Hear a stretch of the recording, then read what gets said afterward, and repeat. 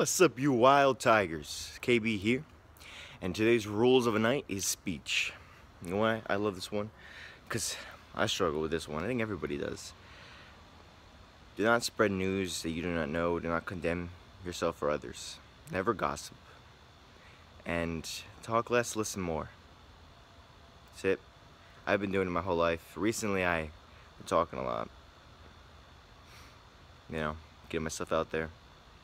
But it's what I've learned is there's two things. It's great if you're confident and you know what you're doing, but it comes to be bad if you're not, and then you never get yourself out there. You're uncomfortable.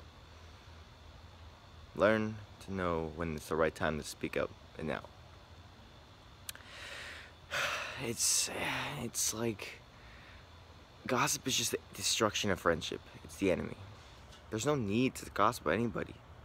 There's this quote, it says, I think it says, small minds talk about people, and great minds talk about ideas. That's all I ever care about, talking about ideas and stuff we convey. We sometimes get lost in stupid stuff, or put ourselves out there and say, what do these people do? It doesn't matter. Just live your life. Don't talk bad about anybody.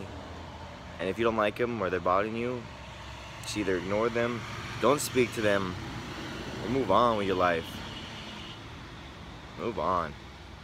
Get yourself out of that situation. And I love one part of the book because there's a story.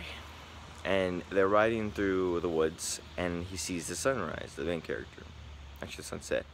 And he goes, oh my God, that's beautiful, that's amazing. Don't you think? And your grandfather was like, mm-hmm. And then later on, like, passing like a creek, and it's like, oh my God, it's so beautiful, life is beautiful. He's like, mm-hmm. And it's bothering me. He's like, what? Why are you just saying, mm-hmm? Don't you think it's beautiful? And he goes, mm-hmm. So later on that night, he couldn't sleep. And he goes, grandfather, did you not think it was beautiful? Did you not care about, like, why? Like, what's wrong? And he says, what is the object? What is the purpose of a rabbit snare? I don't know. What's the purpose of like a deer snare? He says, I don't know. It's just the bait to be forgotten. You don't remember that stuff. You just remember what you caught and you eat it. And he goes, so words, what are the words? Are the conveyed ideas or something? And he goes, yeah, they're forgotten. So he goes, tell me a man who speaks forgotten words. And he laughs and he goes, it's not about the words. It's about enjoying it, or there's no need. Words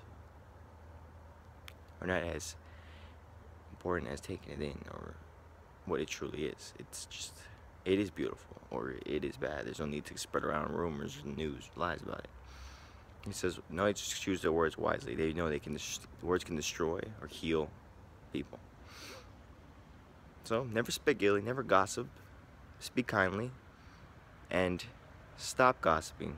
Stop speaking bad about others. Stop judging like other people and talking about it around. Stop spreading rumors. Just stop. If you really need to, then, I mean, you got to check yourself. Done.